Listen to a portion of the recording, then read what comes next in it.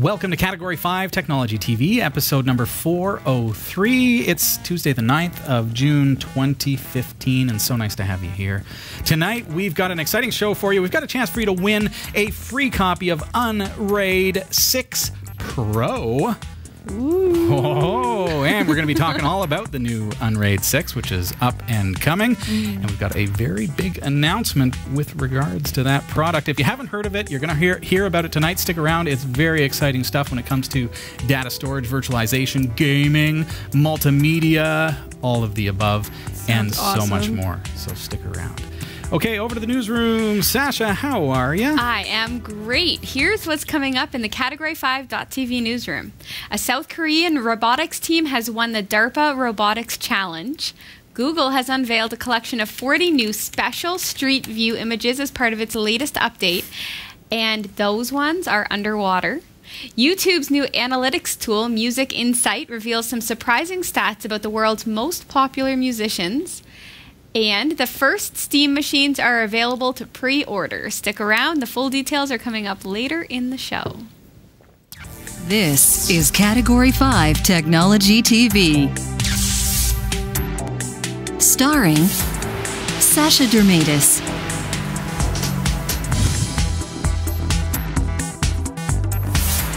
Hillary Rumble,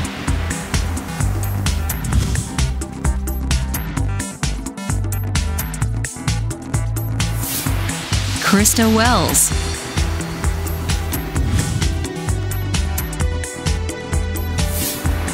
Eric Kidd,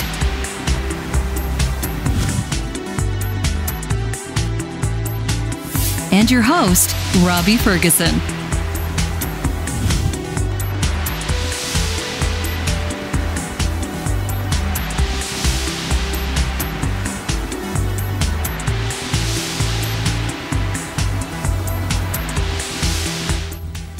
Welcome to the show. This is Category 5 Technology TV. So nice to see you. I'm Robbie Ferguson. And I'm Erica Lalonde. Erica, how you been? I've been great. Good, good. Great. Going back to school. Back. More school. Back to more. That's crazy. More of the grind. But it'll be good. And you know what? I'll be experienced. I'll be an experienced college student. So I know what to expect now. You know. Working so hard. Yeah, marketing, managing, small businessing. How much? Small businessing, marketing, and managing. I feel like there's a rap song coming on. Awesome. Hey, tonight we've got an exciting show for you. We're going to be talking about unRAID 6. It's an up-and-coming product, and we are going to jump right into it. And this is an exciting night because we have a big announcement for you. And hey, if you are joining us from the unRAID community, welcome to the show. If you haven't heard of Category 5 Technology TV before, well, it's super great to have you here. And I hope that you'll join us on an ongoing basis. We're big fans of unRAID, and it was so nice to jump back into the unRAID forums and into the community there and see some of you. Such a great community that you've got going on over there. And so what is unRAID? Well, we're going to hear from a guy that knows all about it in just a couple minutes' time, but basically, let's just say this. Your computer has so much power these days. I mean, unbelievable amounts of power. You've got gaming computers that, you know, people buy that have these incredible CPUs, these processors, and the GPUs are underutilized. But the processors have virtualization technology, and a lot of us are really just more interested in, I just want my computer to be fast, so I got the one that has the high-end processor. Well, you don't realize that there are some features that are included on that chip that we're probably not utilizing to their full extent. So tonight's product, what we're going to be looking at, is going to actually help us to really utilize the processing power of our storage NAS devices. Maybe we can create a little bit of a server just to give you an idea that we could game on, and it has massive amounts of storage and redundancy, and that is able to play our multimedia files to many different devices simultaneously. So it's a very exciting, limitless possibility product, and it's called unRAID 6. I'm going to jump over to a spot just so that you can see what it's all about, and then we're going to come back and talk to Jon Panozzo from Lime Technology right after this.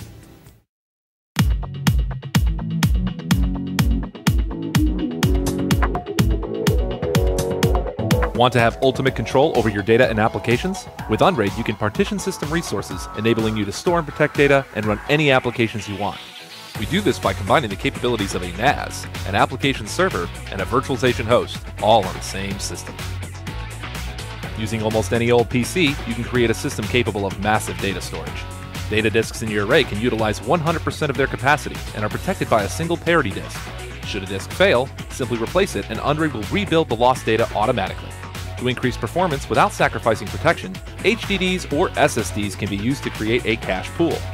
As you fill your system with data, just add more storage to increase capacity without complexity. With more memory and a better processor, you can serve applications using Docker, which makes it easy to share files, back up other devices, stream media, and much more.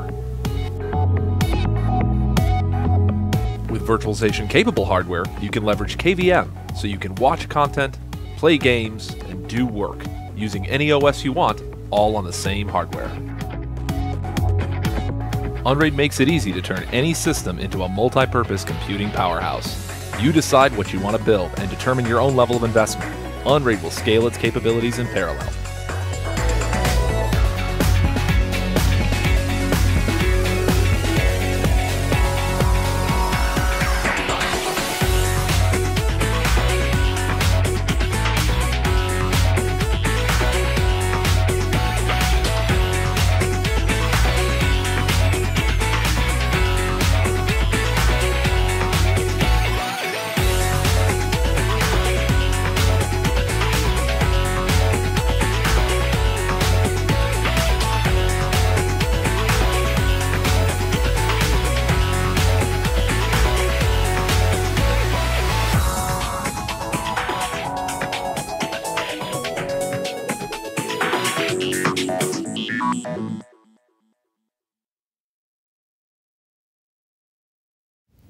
All right, this is Category 5 Technology TV, and tonight I am joined by Jon Panozzo. Jon, it's so nice to see you. Thanks for joining us tonight. Hi, Robbie. How you doing? Doing good, man. You? Excellent. Excellent as always. Great. We're going to get right into it with Jon in just a couple of moments' time. He's going to be telling us all about this exciting product. Of course, we're familiar with unRAID here on Category 5 TV. We featured it back in the early 100 episodes. 103 was a big episode when it came to unRAID. You want to check that out if you haven't already done so. But back then, unRAID was really all about what? Storage, I suppose, eh? So we were talking about creating a storage array and being able to utilize storage space, lots and lots of different hard drives on the cheap. Well, now unRAID has come a long way, Jon. And I'd like to hear a little bit about what unRAID 6 means to us. So if you could explain just a little bit about what is coming and what is on its way from Lime Technology. Yeah, absolutely. Well, the main purpose of unRAID 6 really stems back to looking at our community and the hardware that these guys were buying to build their NAS. You know, you mentioned this earlier. A traditional network-attached storage solution doesn't really use a lot of that processor. It doesn't need that compute resource. It needs I/O. It needs input-output. And what we found is that a lot of our community members were going out and buying these really big systems to put all of their data on. And it's like, well, what are you doing with all that extra processor usage? And you're doing nothing is reality. So what we really wanted to do is find a way that lets everybody take, to the fullest extent, advantage of their hardware. Leave no stone unturned, take advantage of every ounce of power that this thing has to offer. And it really starts by understanding how we can safely separate the ways that we store and protect data from how we serve applications and from how we create and access content. In the traditional world, you're probably familiar with this, a lot of times you'll see people have 3 different systems potentially in their home. A box that's dedicated to serving applications, a box that's dedicated to storage, and a box that's dedicated to do their work on, something that they're going to go and download, browse the web, and whatnot. Right. And the reason we always had this separation goes back to an old school IT way of thinking, which is separation of duties, and that's to keep every application in its own world. But because of virtualization technology, we're able to contain each one of those aspects of computing inside of a single physical box, so that that same user can now take those 3 different physical appliances and potentially consolidate them down to one. So, Jon, now when I think about a NAS or network attached storage, I'm thinking about something that just holds my data. So it's somewhere that has maybe Samba sharing, CIFS. I'm able to drop my stuff on it. And to give you a scenario along the vein of what you're talking about, at my house, for example, I've got a storage NAS and we've got a computer separated to then stream Plex, and then from Plex it goes to any of our devices. So we've got a Roku on the TV, we've got an Amazon Fire TV stick, and we've got our computers and our mobile devices. So how does unRAID 6 now kind of streamline that whole paradigm of how we're able to stream something like Plex? Sure. So Plex is a pretty easy one. It's been around for a while. And there's been a lot of NAS solutions that have incorporated its use. And so with unRAID, the idea is you can add Plex as an application directly into the platform, take advantage of all of its capabilities, and utilize your CPU to transcode media in real time. So if you've got a mobile device that doesn't have a good enough wireless connection to your local Wi-Fi router and it can't support the quality of the video that you're trying to watch, Plex will do that for you in real time. It'll transcode it, yes. Lower the bit rate, and let it get to that device with ease. With unRAID, the idea was to make it really easy for folks to get Plex on their system, be able to take advantage of it, along with a whole host of other applications. So in your scenario, as you described, I think you said you had a separate box that was responsible for Plex than the box that you had for your storage. It's like a Debian machine, a Linux machine with Plex server installed. Yep. So with unRAID, you just literally would put Plex right on the same box that's storing your data. And this does a number of things both right in front of you as well as behind the scenes. So right in front of you, it consolidates the hardware, right? So instead of having two boxes, now you have one. But behind you, what you're not seeing behind the scenes is how much less work you're putting on your computing infrastructure to deliver that experience. So in your scenario, all that data's got to leave the NAS, go to the computer that's going to do the transcoding, and then send all of that out to your Roku or whatever device you have on the network. Right. With our solution, everything stays in that one box. So all that heavy lifting of getting the images and getting the video content to the box that's going to do the transcoding, well, it's already on the same box. So it doesn't have to go over the network for that.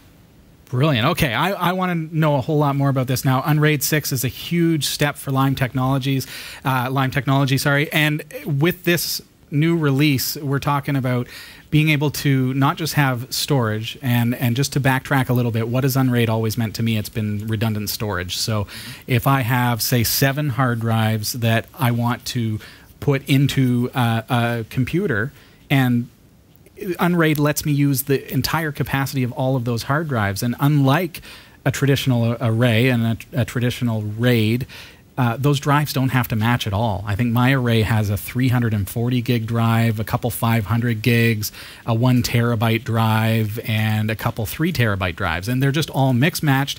And I think I've even got one of them is an IDE drive, and then I've got separate SATA controllers. It's crazy because it comes against all that we've ever learned with the old style way of thinking in IT, that everything, every drive had to be exactly the same firmware, the same size, capacity, and unRAID has totally flipped that on its head while still giving us single drive parity failure tolerance.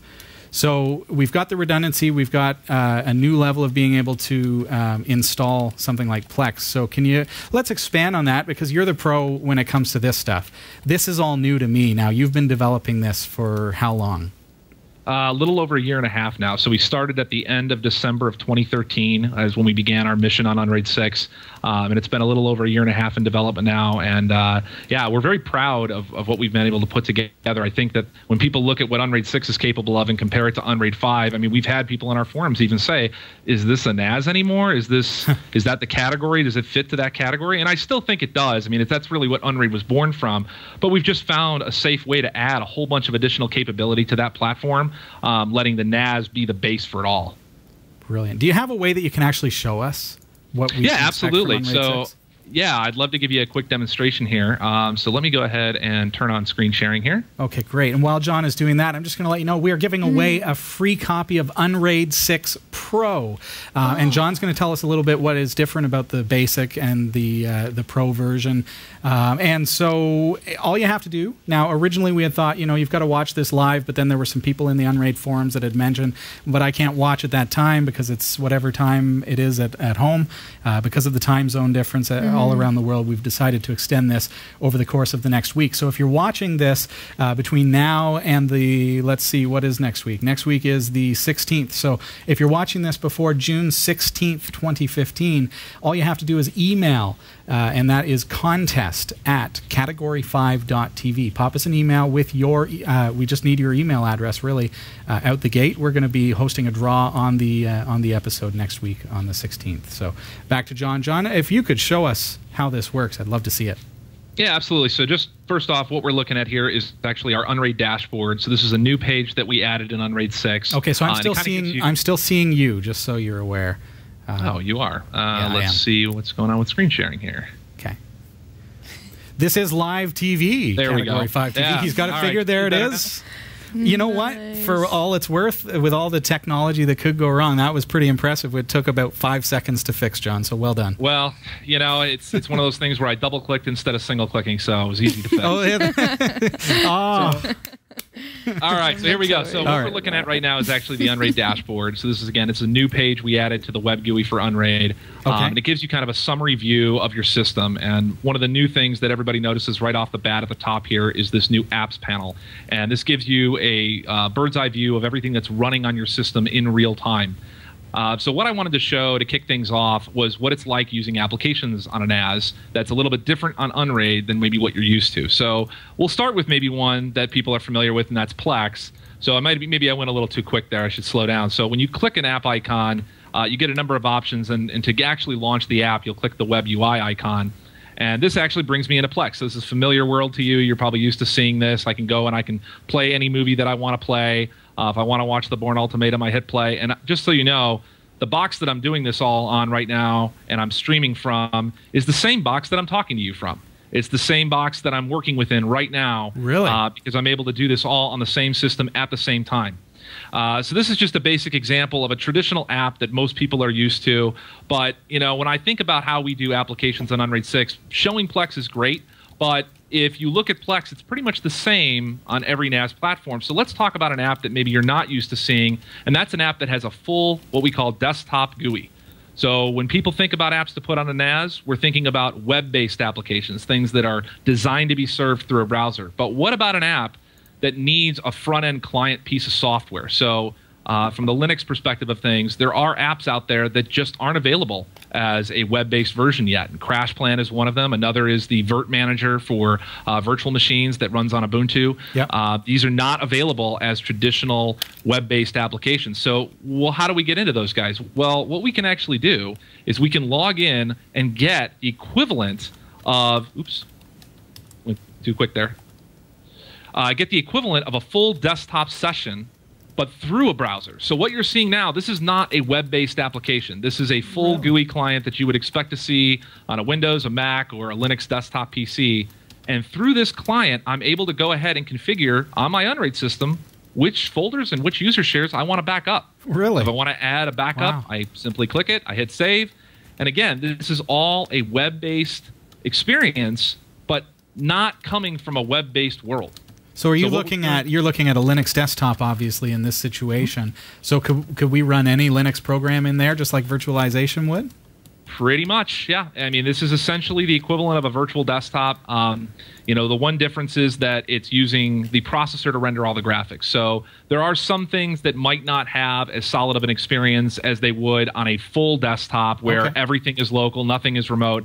But for any type of app that requires basic administration, something like CrashPlan, and even some higher-end apps like we have video editing and picture editing software, they are usable over a remote connection. But it's a great way to be able to add just a huge library of applications that were previously inaccessible to somebody who wanted to load them on a NAS.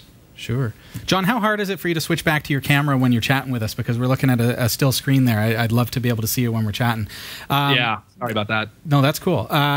That is awesome. So is that a VNC connection? Like, what are we actually looking at when you're bringing that up? Well, we'll do another one here to give you an example, and this is an RDP connection just like the last one was. So this is an application that's for photo editing. It's something that a photographer would probably use. Yeah. And we've covered Darktable here. Yep. It automatically pops up as soon as I launch the connection. So again, it's all delivered through a browser interface, but this is, just like the previous one, an RDP connection. So we're leveraging the remote desktop protocol because it delivers, frankly, a better user experience than VNC when you have this kind of content that you need to display. Right. Now, I don't see a GUI for an operating system. How are we... Well, in this instance, the goal of this particular, what we call container, is just this one particular app. Just that. So this is the only app you need to launch in here, and that's kind of the idea of Docker, which I should probably explain. So I'm going to cut back to video here for a second, to explain Docker. Yeah. So the way that I'm doing this, the way that I'm launching each of these apps, and doing this safely is by making sure that they each live in their own personal bubble. So if I make it so that they live in their own personal bubble, they can't touch each other and they can't cause problems with each other. And that's what happens a lot of times with application support is you get in this scenario where one app messes with another's dependencies and now the whole thing comes crashing down on you. So we isolate every app into its own bubble so that they can't affect one another. And that's how Docker works. So I'm able to run Plex in its own world. Guacamole is an RDP gateway that lets me connect to other virtual instances. Okay. Darktable, like we said, is a photo editing software. Yep. CrashPlan is for my backups. But each of these lives in their own world. And what's great is if one of these needs, let's say, Ubuntu, and another needs Fedora, and another needs Red Hat, it does not matter which operating system the app was written for. It will run just the same. And this happens because as we download these applications, every bit that is required to run them is automatically downloaded from something called the Docker registry. So if you're trying to run CrashPlan for the first time, it's going to say, okay, this container is based on Ubuntu. Do you have Ubuntu? No, you don't. Let me pull that for you automatically. That sounds spectacular. John, we still don't have your video, so we're just kind of looking at my bald mug today. But if you're able to get that back up. Oh, here it comes. Perfect. Thank you. So is this like a traditional virtualization style platform? Docker sounds a lot different. I mean, being able to launch applications it is very different. Specifically. Yeah, it's very different. So the best way to understand Docker is for people who understand virtual machines, the way I explain it to them is that it's virtual machines without emulation and way smarter resource management. So the biggest thing that VMs would add to a system is a little bit of overhead, right? Because you have to emulate hardware. But Docker is Linux aware. So that means that Docker, and this you can be seen as a limitation, it only works with Linux applications. So because it only works with Linux applications, the guys at Docker were able to take advantage of everything Linux has to offer, pull out all the stops, and leverage things like snapshotting. So again, let's say I have 3 apps here. One of them needs Ubuntu, and another needs Ubuntu, and another needs Ubuntu. I only pull the Ubuntu image into my storage once. It realizes that it's already there, and for the other apps, it makes a snapshot of that image so that if they need to make modifications to settings or anything like that, each container still remains its own identity, its own settings, its own original data, but I'm not replicating all that storage over and over and over again that I would with a VM. Wow. It's almost like a volume shadow copy of sorts, it sounds like. That's another way to think of it. I mean, people have tried to come up with good analogies for Docker, but it solves so many different problems in such a unique way. It's hard to come up with an analogy that fits it correctly. But I try to think of it as like the ultimate apt-get, the ultimate online app store, combined with a free way to publish applications up there. So anyone can contribute to Docker. So our community members who had been providing previously plugins for a long time, they had expressed some challenges to us relating to application support. And what we wanted to do is just make things easier for them, give them access to tools that unRAID doesn't have access to, and containers do that for us. It lets them pick whatever platform they want to develop for, use whatever tools that platform has to offer, and push something out to the world that anyone with unRAID can consume. Awesome. We're speaking with Jon Panozzo from Lime Technology. They are the developers of unRAID and, of course, unRAID 6. We've got a big announcement for you coming up.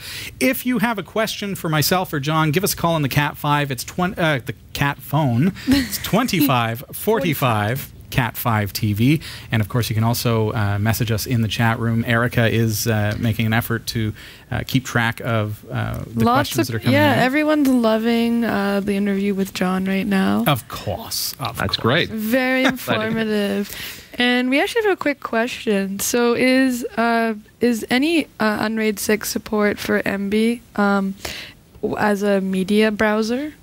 Absolutely. Yeah, there is actually an MB container available that you can add to unRAID thanks to our community. So there's actually a little over 150 applications so far that our community has made specifically designed for unRAID to make it really easy to launch. But you actually have access to over 14,000 pre-built images that are available from Docker.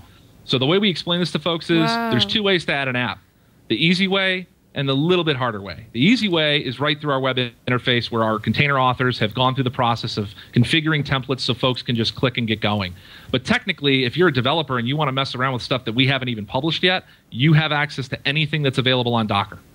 Really? Wow, okay. Now, John, with unRAID itself being a web interface, I see that you're sitting at the unRAID system. You're basically operating it with multiple monitors, multiple video cards. because it's web-based, can I do the things that you're showing us? Can I do those from other locations? Can I bring that up on different devices or different computers? Yeah, absolutely. I mean, the web GUI for unRAID is just a browser-based web client. So any device that has a browser should be able to connect to it and interact with it.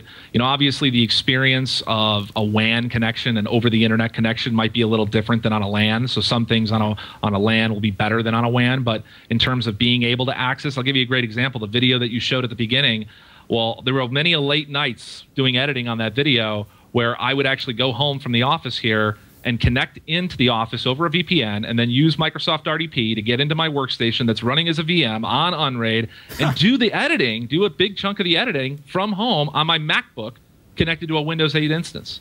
So can it be done remotely? Absolutely. Am I going to stream a game that is generating 3D content in real time over a 5 megabit upload? Maybe not. Maybe not. All right. Okay, makes sense. Now let's talk about gaming. What kind of gaming can we do with unRAID 6? What does this bring to the gamer? Well, there's a lot of things that it brings. So the biggest thing, again, we talked at the beginning about getting the most out of your hardware investment. So again, we saw these folks that were going out there, they were buying sometimes Xeon class processors, you know, these really high-end Intel processors that have all these capabilities with virtualization, and folks just don't understand how to take advantage of them properly. Well, again, the virtual machine that I'm working on right now, we're talking on, and I'm looking at it through a monitor. I'm not going through a remote graphics connection at all, and that's because I can assign a video card, a discrete GPU, from my system to a VM and then provide driver support for that device directly from the VM. So in my system, I'm running an NVIDIA GTX 780 graphics card, and I'm outputting those graphics from a Windows VM to my displays, even though the operating system, if you look at it this way, that the hardware is really running on is unRAID. So what this does is it lets me get all of the full power of that GPU dedicated to a single virtual instance, and I could launch a game right now and start playing, and I wouldn't notice a difference between that and physical. Can we do that? We can try. We can try. I'm not sure how the video stream is going to come across our Skype connection, but it's oh yes, okay, that's going to affect. Yeah, we don't want to knock out. To give the you an Skype idea, connection. though, this is my game library. I'll pull it up for you to show real quick. And what it's sounding like to me is that unRAID. You mentioned about people asking, well, is it still just a NAS? Is it classified as a NAS? It's really sounding a lot like a hypervisor to me, but with direct hardware connections for the virtual machines.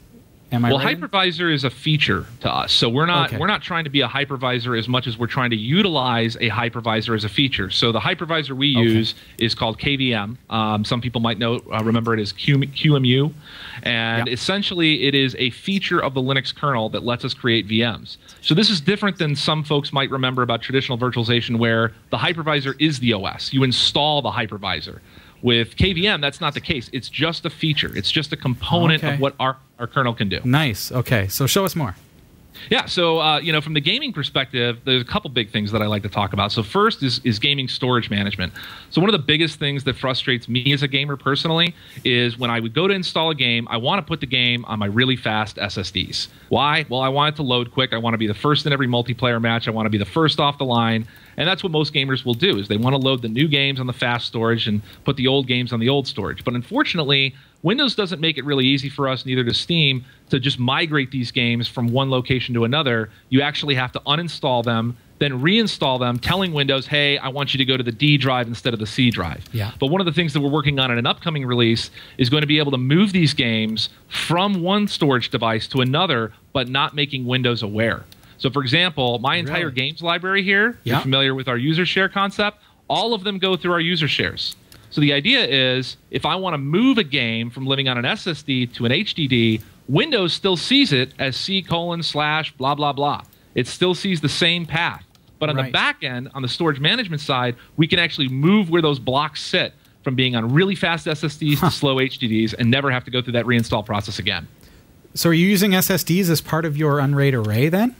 Absolutely. So we actually use a combination, and this goes into a feature update that also comes with unRAID 6, which is our ability to pool cache devices. So in the old unRAID, you know, the old saying was very simple.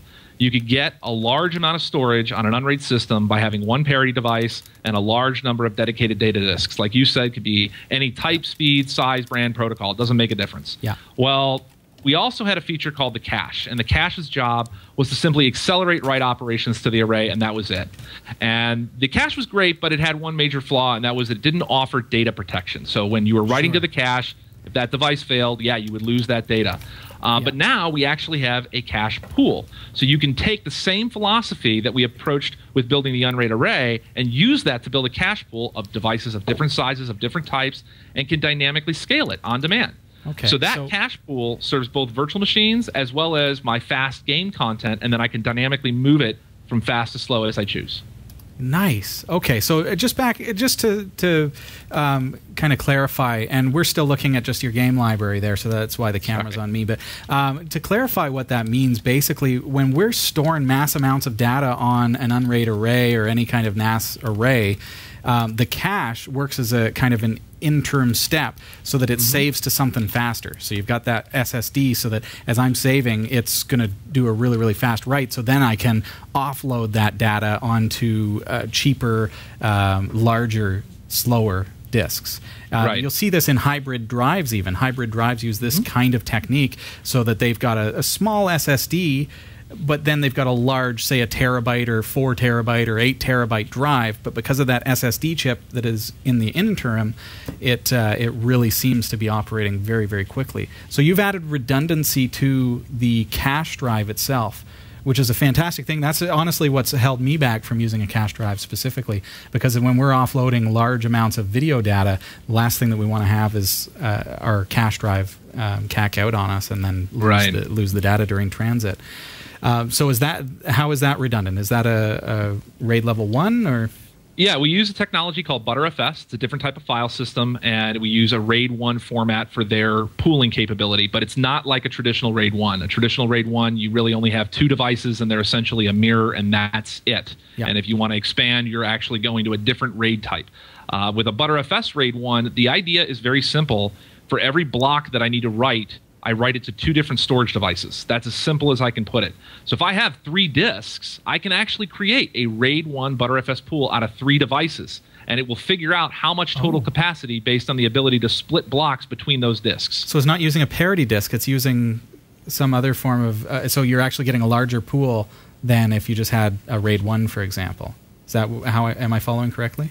You're basically getting half of your total storage capacity because you're mirroring. You are mirroring, but you're able to do it across more than just 2 devices, and you can dynamically size it. That's another big advantage to this, is that you don't have to define a RAID group where I create, a number of devices, pair them up. They usually have to be the same size, speak, brand, protocol.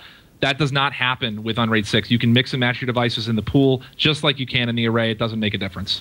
Very cool. All right. This is Category 5 Technology TV. We're speaking with Jon Panozzo about unRAID 6. We've got a big announcement about unRAID 6 coming up in just a couple minutes' time, and we've got a copy of unRAID 6 Pro to give away. Email contest@category5.tv and just say hi. That's all you need to do, because all we need is your email to draw you from a hat. And next week on the 16th of June, we're going to be making that draw for you and contacting you by email, but you'll want to tune in. Jon, I love the product. I'm excited about the direction that you're taking. What else can you tell us? I mean, I'm thinking about all the things I'd love to ask you. Like when you're talking about ButterFS, I'm thinking, okay, are we, is our main data pool still ReasorFS? Are we branching out into other file systems? These are things that I want to know. I'm not sure if they're of interest to the masses particularly. If you have questions, make sure you give us a call, 2545 CAT5 TV, or message Erica in the chat room. We have great feedback on this unRAID 6. We have a comment from Reluctant Flux. Reluctant Flux. My apologies. So he's saying that unRAID 6 finally offers what I've been waiting for over a decade. A decade, Jon. A decade. You thought it took him and me both. Yeah, exactly. Both. No, I mean that's the industry that I came from. Was a world based around virtualization where you could do more with less. And I came to unRAID and saw unRAID as a possibility to bring that value to the consumer market. Yep. And that's why Tom Mortensen and myself and Tom Harms and Eric Schultz, the entire team here at LimeTech, has been really busting our butt to bring this out to everybody, because we know your box can do a lot more than you even realize.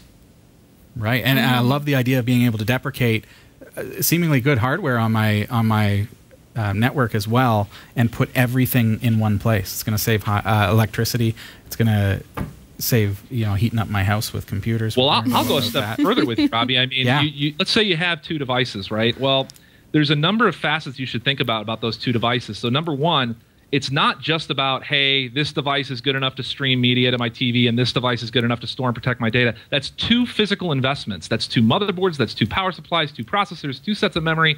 You have a whole investment in a system, right? Well, if you can collapse that together, here's the big benefit. I, as a gamer, right, I would be really upset if I did this and then all of a sudden my gameplay experience went down as a result. But if I don't have to buy a NAS on top of my gaming PC, well, maybe I do put a Xeon processor in there, and maybe I take that extra budget and I apply it to getting a 980 graphics card instead of the 780 I got. Well, if I take those extra dollars and I put them into that, compared to what I would have built individually, run the benchmarks next to each other, and that one system, even with less resources, will deliver a better result. Here's a great way to think about it. The system I'm on, it has an Intel i7 4790K processor. It's an 8-core processor. And I did a bare metal physical test against a virtual machine. And I wanted to see what with 3D Mark, which is a pretty popular benchmarking tool for gaming, what would I score? Well, here's what I did. When it ran bare metal, I gave it all the resources. So it had 16 gigs of RAM. It had all 8 cores of the processor to work with, and it had that GTX 780 to work with. When I ran it as a VM, though, I kind of cut it off at the knees. So I only gave it 8 gigs of RAM instead of 16, and I only let it control up to 75% of my CPU. So I isolated the cores. And when I ran the benchmark, the result was only a 3% decline. So 3% overhead, and I get a gaming VM on a box that I can also stream my media from, so my wife and daughter can be downstairs watching Finding Nemo while I'm upstairs playing games, and no one's the wiser. Unbelievable. I sensed where you were going with that, John, and the thought of being able to reduce how many things we need to purchase in order to centralize. Back to Reluctant Flux. You know, he's basically saying it's a gaming machine off a vid card, a media center, and plus it adds the application isolation and NAS capabilities. That's exactly what we were just touching on. Eh? Like, it's fantastic. It's great. It's an all-around. Thank you, Reluctant. Okay, well, we've got a copy to give away. Make sure you email us contest@category5.tv. John, I want to see more. There's so much that you can show us, but really, I mean, what it comes down to, unRAID has been in unRAID 6 has been in the works for quite some time. There was even a time when things were pretty hush around Lime Tech as far as what was coming out, because you guys were working so hard on developing the new UI for the web interface and everything else that has gone into this. Love to hear more about what is big and upcoming from unRAID, and also we've got a big announcement which I'll throw over to you, something that we've all been waiting for, people who have been a long time unRAID users, but for those of you at home, this will affect you as well. John, I'm going to just throw it right over to you. All right, well, the big announcement is that we are releasing unRAID 6 on June 15th. So we are 6 days away from our 6.0 final hitting the streets. So if you want to download today, you can. It's currently in release candidate, but the final version should be out on the 15th. So you'll be able to get that from our website at lime-technology.com. You can also go over to cat5.tv/unraid. Just a real quick way, easy way to remember it, cat5.tv/unraid. And make sure, now, you mentioned being able to download it. Is there, I noticed in the promo, there's a free trial. What are the 3 different tiers for unRAID, and how do those work for us? Absolutely. So there is a free trial. It's a 30-day trial, and after the 30 days, if you need a little bit more time to evaluate, you can request an extension. It's built right into our web interface to do that. But the 3 tiers of unRAID 6 are Basic, Plus, and Pro. And so Basic will support up to 6 attached storage devices in your system. Okay. Plus will support up to 12, and Pro will support up to 25. So with 25 disks, so we're talking 192 terabytes of potential storage capacity if you use 8 terabyte drives. Somebody fills up a system with that much data, I want to see a picture. That is incredible. Okay. Yeah, that's where things are at now. And I guess as drives get bigger and bigger, then that number goes up and up as well. So it's pretty spectacular. Yeah. This is Category 5 Technology TV. John was just saying this coming Monday, we're going to see the full release of unRAID 6. Go get your free trial now, cat5.tv/unRAID. And, of course, you can check out the other versions there, up to 25 discs. Now, I have to ask, because it came up in the forums, John, is there a long-term goal here? Because, you know, people are speculating, you know, what is the announcement tonight? And for those who follow along in the forums, I understand that you know that this is coming because you've had the release candidate for some time, and so, you know, maybe it's you know, well, what is it that we're going to announce? What else is on the backburner, or what is coming after this? I mean, you guys talk behind the scenes, and I can see the smirk. There's something coming. Can you share that with me? So I'll give you a little hints, a couple hints. So, you know, our primary focus is on 3 markets, like I think I mentioned at the beginning, which is technology, media, and gaming enthusiasts. And the first release of unRAID 6 is really geared towards the techies. So guys that look at what we're doing and say, wow, that's really cool. I can get a lot more out of my investment. I can build my own VM.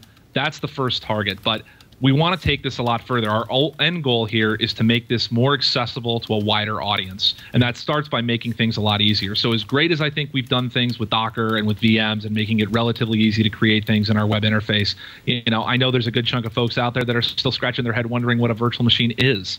So it'd be much better if we could make it so that folks could just download a VM, run the VM with the right hardware, and not have to go through that installation process, the configuration process. So those are the types of things that we want to work on in the future, is delivering that full experience out of the box, as opposed to an IKEA experience where you've got to build it a little bit yourself. So unRAID as a platform versus unRAID as kind of a DIY project. It's smart too, I think, from a business perspective and from a planning perspective, to release to the tech-savvy people first, because we're the ones who are going to get into the forums, I'm sure, and start sharing what our experiences are, and maybe even help with some of the testing and things that go into that. Is there any plan? I know it was on the roadmap some time ago. Is there any plan to introduce any level of dual disk fault tolerance? I had a feeling you might bring this up. So, you know, when it comes to dual parity, there is something that we'd like to do with dual parity, but it's just not the right time for us to put that on the roadmap, mainly because we don't know what the impact's going to be. So we need to do a little bit more R&D and a little bit more testing work to make sure that it's not going to negatively impact any of the other capabilities of the platform, especially when it comes to performance.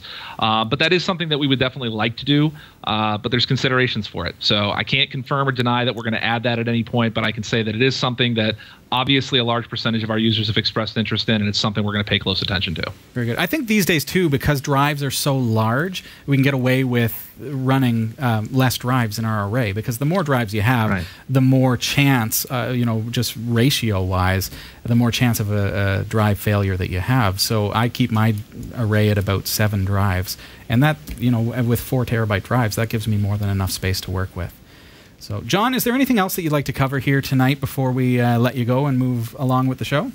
I think the one thing that I'll leave you with is, we talked a lot about gaming and we talked a lot about tech and we showed you some apps, but one of the things we didn't really talk a ton about was media. And so we showed Plex, but I want to talk about the flip side of Plex, where Plex was kind of born from, and that's XBMC, now known as Kodi. So I want folks to think about this for a minute. So we showed VMs. We showed the fact that you can do this locally, that you can actually run a VM and get graphics output to your monitor directly. Well, what about in your living room? So what about consolidating the capabilities of a NAS with a box that can actually play media content directly? And I want you to think about that, especially in relation to 4K content. So the biggest complaint that I hear from our users, and not just in our forum, but in any forum, when it comes to media playback, is buffering. And the #1 cause of buffering is a network. Well, what happens when you get rid of the network? Because the same device that you want to use to play your content is the device that stores your content. Well, what you get is you get a seamless playback experience.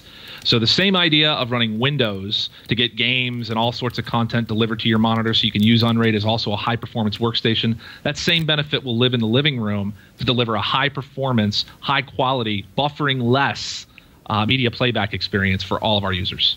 That's an interesting point. Now, I think, though, too, with having Docker apps, having the ability to transcode also supplements those who need to have a network, because I don't want a great big box sitting in my living room. Actually, I do, but my wife would kill me.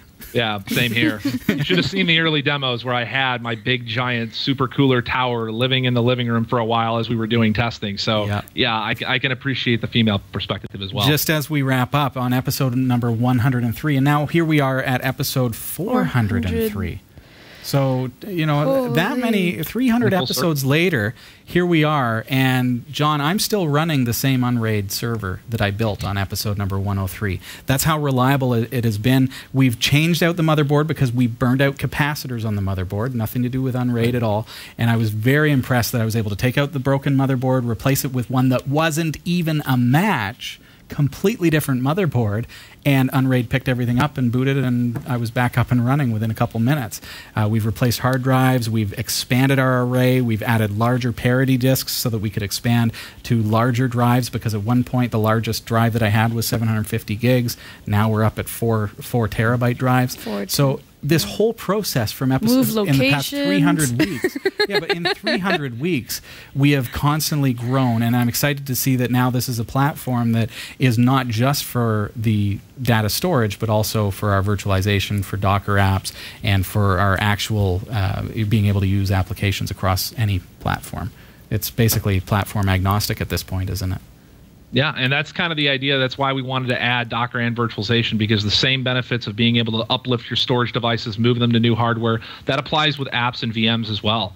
So we just wanted to make it easy for folks to be able to grow their investment over time, make more economical decisions about how they do parts replacement, how they do upgrades, and not be forced into this world of, oh, you want to grow a drive? Okay, we'll buy a whole new set, define a whole new RAID group, and manage that. And by the way, you can't use any of your old disks with it. That model just does not work anymore. And I appreciate that. So this is the economic model from that perspective as well, being able just to throw more storage at it and not have to remove any of the other ones. John, that's all the time that we have. I so appreciate it. We could just sit here for, everyone says, a 2-hour show. There it is. Let's jump right into it. I got too many questions. It's just so great. If you have questions that we have not been able to get to, and Erica, I appreciate you keeping up with the chat room there. If your question didn't get answered, please email us live at category5.tv. I promise you I will pass it along to John. Also, get into their forums. You can find that very helpful. Just by going over to that website, cat5.tv/unRAID, and you'll see the link for the forums there. The community is wonderful and very active, so we'd encourage you to do that as well. John, thank you so much for being here tonight. Thanks for having me, Robbie. This is Category 5 Technology TV. Thanks for joining us, and hope you're having a fun night. And that is a fantastic product. I'm so excited and happy to have had you, John, on the show. So thanks for the call. All right. We are like, I can't believe how much fun and time we can spend chatting about unRAID. I mean, it's exciting stuff, and I can't wait to I almost feel bad that the news has to interrupt the show this time around. That was a great interview. I want. Can I be in the contest? Yeah, can I be in the contest? Everybody, just send your ballots. All right. All right, over to the newsroom. Here is Sasha Dermatis. It's Tuesday, June 9th, 2015, and here are the stories we're covering this week. For the first time, the DARPA Robotics Challenge was performed with untethered robots, and a South Korean team took home the $2 million prize. Google Street View technology is now taking us diving in some of the Earth's most remote and breathtaking underwater habitats. YouTube is helping musicians plot their tour locations by telling them where their fan base is located. And steam machines are on the horizon, and we're not talking about ironing. These stories are coming right up. Don't go anywhere. Thanks, Sasha. And we have been talking about it tonight, but if you're watching the Category5.tv newsroom, make sure you email us, contest@category5.tv. We've got a free copy of unRAID 6 Pro to give away, and that's going to be happening next week on the 16th. We're going to be doing that draw, and all you have to do is email contest@category5.tv to qualify. If you'd like more information about unRAID, go to cat5.tv/unRAID. Back to the newsroom. Here is Sasha. I'm Sasha Dermatis, and here are the top stories from the Category5.tv newsroom. A South Korean robotics team has won the DARPA Robotics Challenge. The contest is a battle of robots on an obstacle course meant to simulate conditions similar to the 2011 Fukushima nuclear plant disaster. Team Keist's DRC Hubo humanoid robot defeated 22 others to win the top $2 million prize from the U.S. Department of Defense's DARPA Research Unit. The robots had an hour to complete a series of tasks, such as driving a car and walking up steps. Not bad. To be fair, I have trouble doing those things. Well, the challenge was the first where robots performed semi-autonomously without being tethered. And there were plenty of falls, soliciting groans and laughter from spectators of the contest, which was held in California. Other tasks the robots had to do included getting out of a car, presumably the one they were driving, opening a door, drilling a hole in a wall, turning a valve, and crossing rubble either by clearing a path or walking over it. Team Keist was the fastest, completing all the tasks in 44 minutes and 28 seconds. You know, the thing that I think is best about this is they were talking about the Fukushima disaster. Yep. There is still ongoing destruction there. Those robots could conceivably be shipped over there to help with some of the cleanup of water that's still leaking into the Pacific, because then humans aren't at risk in the cleanup. Yeah, and I wonder if during the course of these disasters, I mean, I hope beyond hopes that kind of thing never happens again, but even simple things like say a natural disaster, for example, being able to go into places that would be extremely dangerous for humans. Firefighters and all these kinds of things that, could be supplemented, I would say, by autonomous robots. That would be amazing. Things like, I mean, if there is a bomb threat, then it's sending in one of these robots that could manipulate a situation and maybe defuse a bomb or something. It's a great, I love this. Yeah, perfectly great use of technology, I'll say. Google has unveiled a collection of 40 new special Street View images as part of its latest update. As well as the regular images, the new views let you swim with humpback whales in the Cook Islands, dive off the coast of Bali, and take a beach stroll in Samoa. Google's Street View team created the new pictures alongside the Catlin Sea View Survey, the Office of National Marine Sanctuaries, and the Chagos Conservation Trust. The project is part of the Google Earth Outreach, which began creating underwater views in 2012, along with Catlin, in order to help monitor the conditions of some of the Earth's most remote and breathtaking habitats. But they also give us bystanders, an amazing view of unseen worlds. On Google's blog, the company says mapping the ocean is the key to preserving it. Each image in Google Maps is a GPS-located digital record of these underwater and coastal environments, which can be used as a baseline to monitor change over time. So perfect and fun. And I think it's funny that they call it a street view when it's underwater, because there's no streets. It's the tech. It's the technology, yeah. I think what's interesting about it is the thinking along the lines of 100 years from now. And even though the technology would seem quite obsolete and horrible at that point, the fact that they have that kind of record that's what is astounding to me, that they've been able to use the technology just for that aspect. Right. It's historical good for, record. Yeah, for environmental and scientific reasons, but then we benefit from it because it's also beautiful. Yeah. So now, YouTube's new analytics tool, Music Insight, reveals some surprising stats about the world's most popular musicians. YouTube tells musicians this data can help you get a song added to a radio by showing a programmer how big your local fan base is. It also reveals that, for example, Ed Sheeran is really big in the Philippines. His videos have been streamed in the country more than 178 million times since September 2014, making it his third biggest market after the US and the UK. I bet you he'll do a concert there now. On the country music front, Blake Shelton and Miranda Lambert have been named Male and Female Vocalist of the Year 5 times running, but their fan base is almost entirely restricted to the USA. This new data lets artists see where their videos are being streamed, helping them plot tours and target their most fervent fans. I wonder who's most popular in Canada. No Bieber jokes, please. No. Yeah, I wonder. Yeah. I think that's really cool because I think YouTube has been a bit of a black box as far as, okay, well, I can see how many people see the videos. I can see generally where they're from, but that they're opening it up to musicians to be able to see specifics about, what markets are really saturated by their music. That's putting a whole new spin on the analytic data that Google is providing, that YouTube is providing. As a musician myself, I think that's pretty great. Mm-hmm. I think it'll probably save travel time for who is it? Lambert and Shelton? Blake Shelton? Yeah. Miranda Lambert? They don't have to travel Seriously? outside the U.S. It that turns I out. know that and you don't? I don't know. I don't know music. Well, Blake hosts. He's one of the hosts on The Voice, so that's probably one of the reasons he's got so many people in the States, I think. That's true. Yeah. Okay. The first Steam... I'm changing the subject. Yes. I know nothing Moving about along music. to gaming platforms. Exactly.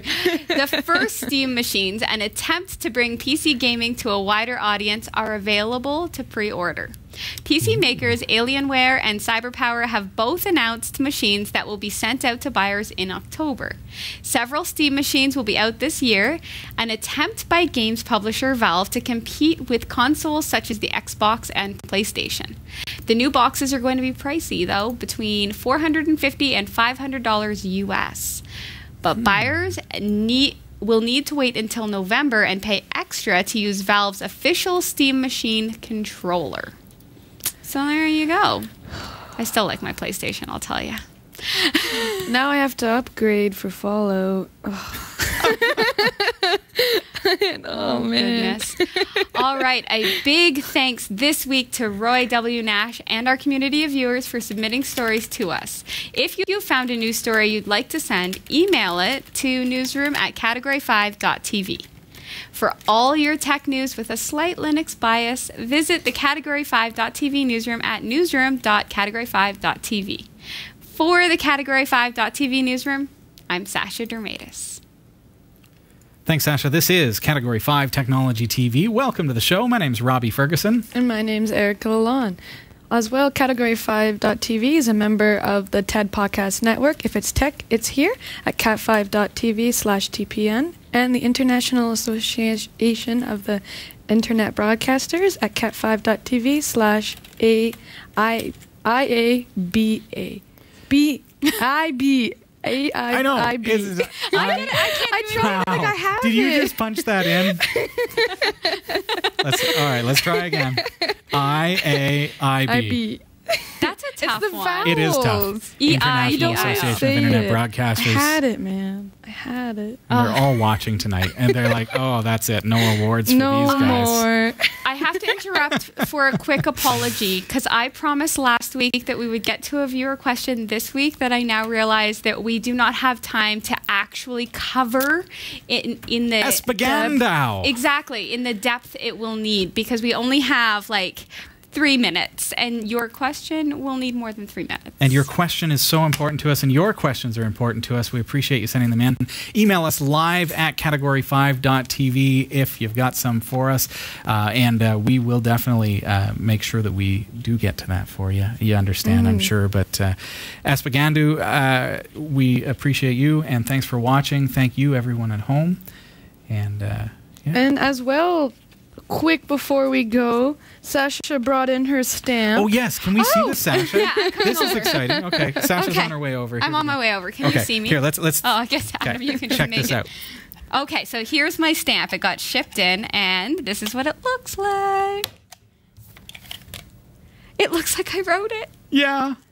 Okay, back to She's the newsroom tonight. tech savvy Look at that. waitress. That looks so good. It looks like, I know, it looks like I put care into each letter Like as you, I wrote you it took your with a time. black pen. Little do they know The you didn't smiley put any care face. into it whatsoever. I put lots of care. I know. I So- do not know someone who has. I would come visit you just for that. Yay! If you are not sure what we're talking about, head on over to our website, category5.tv, and when you're there, hey, go down just a little ways. And of course, if you're watching this after the fact, you may have to jump back, but in season 8 you'll see episode number 399, creating a custom stamp with handwriting, and we in fact created that live on the show. It's an actual self-inking stamp so that Sasha can stamp the back of receipts, because you get busy, I guess, when you're waitressing a busy night, and it can, I guess it would be. Well, yeah, the thing is sometimes tables of like 20 people come in, and I do want to put a personal message on the back of each receipt. So come in for wings and you'll get a stamp. I can't believe how well that turned out. Thanks for bringing that, Sasha. No problem. Thanks for watching tonight. It's Category 5 Technology TV, and you'll find us online, www.category5.tv. Don't forget as well to check out unRAID, cat5.tv/unRAID. And yeah, as you were saying, the contest at category5.tv. That's all you got to do. Send an email. Include a picture Super if you easy. want. And the postcards. Oh, yeah. Yes. Thanks, buddy. Yeah. You want to win stuff? I love reading new postcards. We have, we've actually got premium vinyl logo stickers of Category 5 TV, and we're going to include that if you win the unRAID as well. But we're going to send those to the first 5 people who send us a postcard at our new address. You can get that from category5.tv. Go to the bottom of the site. You'll see it there on every page. You'll see it on the Contact Us page. However you want to get it, be one of the first 5 people to send us that, and we will send you a very special gift. So that's just a local postcard so that we can see where you're from. Thanks, everybody. Thanks, Adam, for being here, and Erica, Sasha. Thank you. Happy to be here. Have a great night, week, everybody. It's good to be a part of the show. And have you here. Bye, Sasha. Oh, bye. We hope you enjoyed the show. Category 5 TV broadcasts live from Barrie, Ontario, Canada every Tuesday at 7 p.m. Eastern. If you're watching this on demand or through cable TV, check out the local showtimes in your area at category5.tv and find out when you can watch live and interact in the community chat room. Category 5 is a production of Prodigy Digital Solutions and is licensed under Creative Commons Attribution 2.5 Canada. We'll see you next time. Thanks for tuning in.